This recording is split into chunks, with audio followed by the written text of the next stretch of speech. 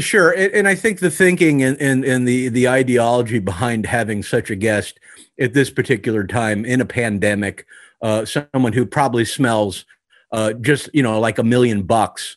Okay. Kim Kardashian, she just smells like weighted, smelly good carpenter. Do you know what carpenter? Carpenter is that kind of it's a Chinese a bead. It's a type of bead, but it permeates a certain smell. It's outstanding. I'll have to get some because I love fragrance. Tell me about that. Can you tell I've never done a Zoom before? I remember someone wrote that when I did Hollywood Squares, because it was right around when things were a little gray, if you will. And someone said, this is the final nail in Alec Baldwin's career casket. They do that, they were don't right. they? They were and they weren't, because you did make the transition from Hollywood Squares to Match Game. And let me ask you that, was it easier having been on Hollywood Squares? And also the long, skinny microphone? I love that they brought that back from the original series. Was it hard to hold that thing? It's so damn skinny and so long. I'm in my bathtub. Is that okay? I was hoping you would be in your bathtub, but not like this. In my evening dress that I wore to one premiere. Are you okay? Everything's good? Are your chairs broken? No, I just don't have any lighting in the other place. And the rest of it. Thank you for coming. I'm so glad that you could join me. We're going to have a fun time. I know that we will. I hope that we will. And then there was the guy after him. Ray Combs. Did he drown in a pool or did he kill himself? I don't want to get into it. This is supposed to be lighthearted.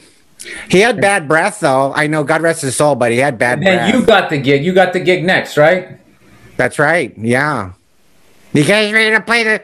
And I wouldn't even stick my arm out. You see what I'm doing here? I just the elbow a little. You ready to play the... Because it's just like... Can you please say the whole thing?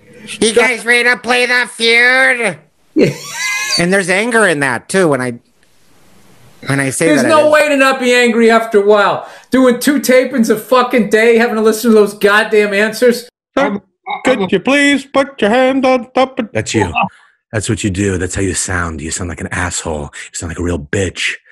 Sir, could you please put your flapper dogs back inside your rodeo cake and saddle it up so I can go off to the... Oh, shit, the fish again. That fucking fish again. Okay, yeah. Yeah, and you spit up all over the place. I just saw it like a baby. Like a baby that just pulled its mouth off its mother's teat and all the milk saliva was drooling out. That's what you just did. That's what you look like. So that makes you a baby backwards, tit-sucking, bubble-blowing, midnight meatball, sweet and sour garlic bread, caramel corn, twat kicker. Period. Bitch. Biatch. You want to play another game? Let's do another game. All right. Let's play a game. It's called I make a funny face, you make a funny face. Okay. So I'm going to make a funny face. Right. And I'm going to hold it. And then you make a funny face. And then you hold it. And then I'll, you know what I mean? Back and forth. Here I go. Here you go.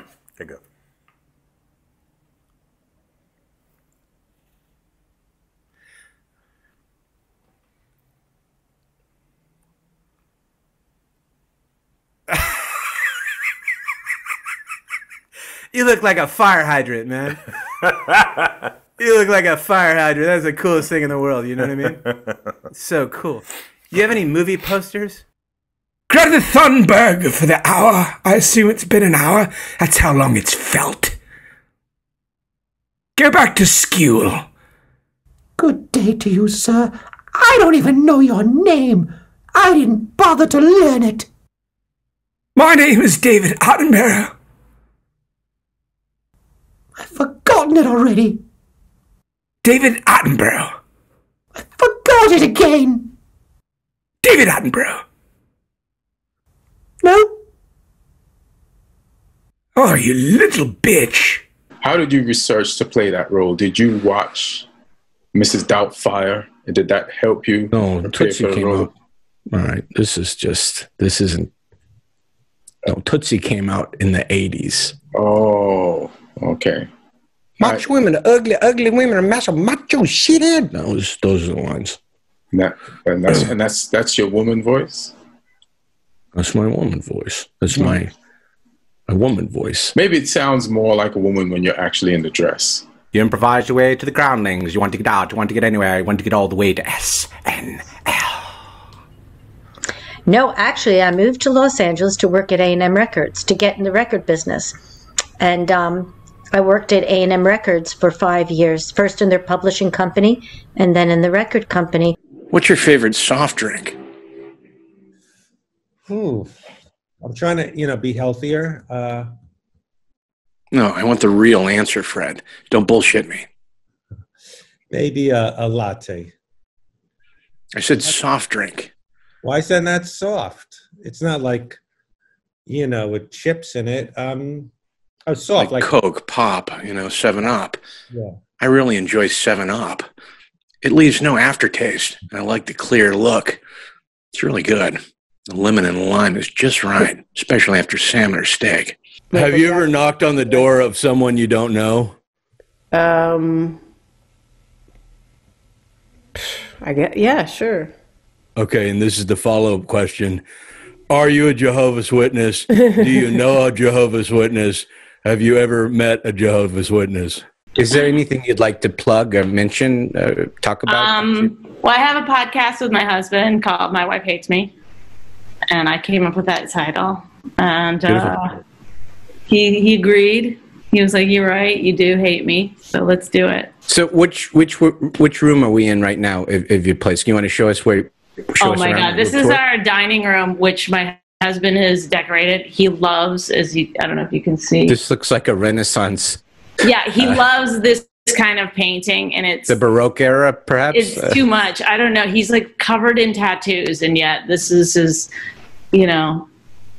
I've actually got a couple myself that I haven't shown to the public, but yeah, it's. I have a toaster. I have a toaster oven tattooed on my ass. It's not important. It's a long story, and I don't want to get into it. How do you know she had a dream? She told me.